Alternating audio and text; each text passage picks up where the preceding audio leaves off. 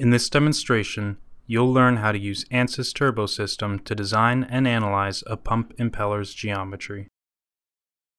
First, I'll produce my meridional flow path and blade geometry using Vista CPD.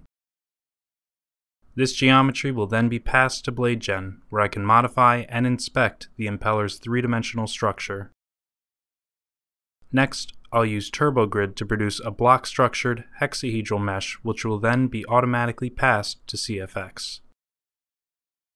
In CFX, I can quickly set up a rotating machinery problem. I'll then solve the problem and extract the speed line and efficiency curve from the solution using CFD Post. In part 1 of this demonstration, I'll produce a three-dimensional geometry starting from a mean line specification. Then, I'll create a mesh in ANSYS TurboGrid, transfer it to CFX-pre, and finally, set up a rotating machinery problem. I'll begin at Workbench and open up Vista CPD. This program uses a one-dimensional approach for preliminary design of a pump impeller. Initial designs are provided as a starting point. These are established through empirical correlations, the given operating conditions, and geometric restrictions. Using these specifications, Vista CPD will create a meridional flow path and blade shape that will achieve the target duty. Now that I have my preliminary blade design, I can convert it into a three-dimensional design. To do this, I'll couple Vista CPD with BladeGen. In BladeGen, I can finally adjust the blade's three-dimensional structure, such as its meridional flow path as well as its thickness and angle distributions at different spanwise locations. This is conveniently accomplished using the interactive graphics window or by entering specific control points. I'll modify the inlet section by moving the hub closer to the axis of rotation. As well, I'll vary the blade's thickness. Once I am satisfied with the blade's geometry, I can generate a mesh in TurboGrid and use it as the basis for a CFD simulation using CFX. TurboGrid provides mesh generation tailored specifically to the needs of plated turbo machinery components, generating high-quality hex meshes in a highly automated fashion. TurboGrid requires minimal user input, identifying geometry features and selecting a suitable mesh topology for a given blade design automatically. User controls are available when needed. For example, I want to have the mesh at the blade hub split appropriately for this case, so I'll select the Split Mesh Regions at Trailing Edge option in the Topology Set object. I need to make some adjustments to the mesh data to produce an error-free mesh.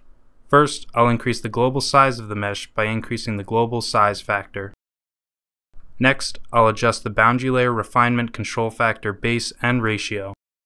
Finally, I'll disable the target maximum expansion rate. I can now unsuspend the topology set and generate my mesh. You can then visualize the results of the three-dimensional mesh at various locations.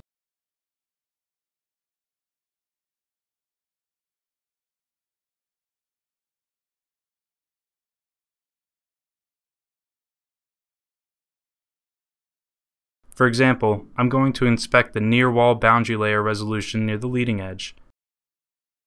Notice that the element height is consistent in the direction normal to the blade and the hub. Once the mesh quality has been verified, I can take the mesh into the turbo-specific setup in CFX, which is tailored to efficiently set up turbo machinery flow simulations.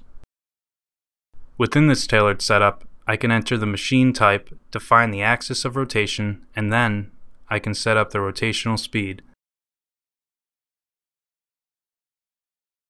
In the Physical Definition panel, I can choose water as my working fluid and then specify a mass flow rate.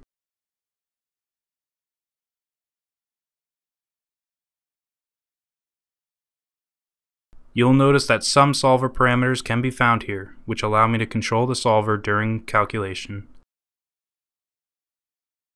The next option is Interface Definition. As you can see, the periodic interfaces have been defined automatically. For this case, I'll accept the default periodic boundaries. Standard boundary conditions are also defined automatically. Now I am going to modify and extend the default specifications so that the boundaries corresponding to the stationary housing at the shroud and downstream of the impeller at the hub are properly included. Then, a new boundary called R1 hub outlet must be created. This boundary represents the stationary wall sections in the housing. I can leave the tailored turbo mode and, if required, make further adjustments to the setup in the general mode. Now, I'll designate some solver controls and then specify a monitor variable. Tightening the convergence control parameter will ensure that the solution produced is at a desired level of accuracy.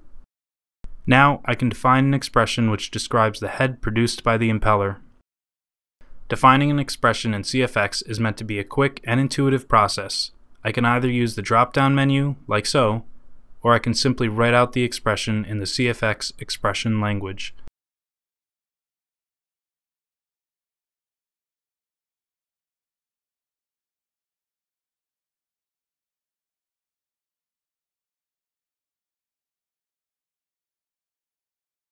Here's a comparison between the expression written in the expression language and normal mathematical syntax.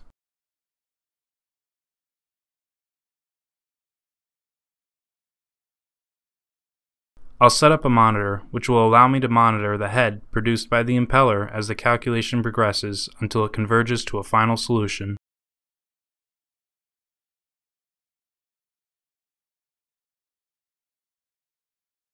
This concludes this demonstration of Part 1 of the TurboSystem overview. In Part 2, I'll demonstrate how to solve the problem I set up and how to extract the speed line from the resulting solution.